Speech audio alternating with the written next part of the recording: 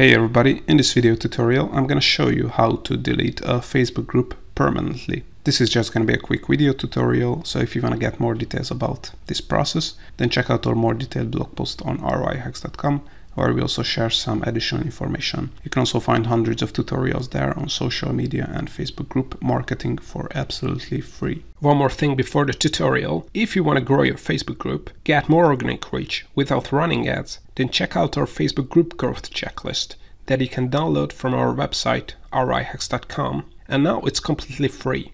Links to the 38-point checklist in the description below. Alright, so of course you have to be a Facebook group admin to be able to delete a Facebook group, and it's really easy to delete a Facebook group. All you have to do is open up the Facebook group and then click on the three dots here, and as you can see you have two options. So you can also pause the Facebook group if you want to just temporarily don't use the Facebook group, but if you are sure that you want to delete the Facebook group, then select this option, and as you can see, as we are the only member in this Facebook group, we can delete this Facebook group. So to delete the Facebook group permanently, just click on delete group, and now this group will be deleted. Before we would wrap up, just make sure to check out our free Facebook group growth checklist, so you can get 38 checkpoints we use to 10x the number of members in a Facebook group.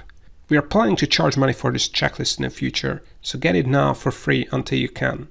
You can get the checklist by clicking on the link in the description below, or search in Google for roihacks.com and add Facebook group growth checklist. Also, if you want to know more about setting up, managing, growing a Facebook group, make sure to check out our Facebook group marketing tutorial YouTube playlist that you can see in the screen here. See you next time.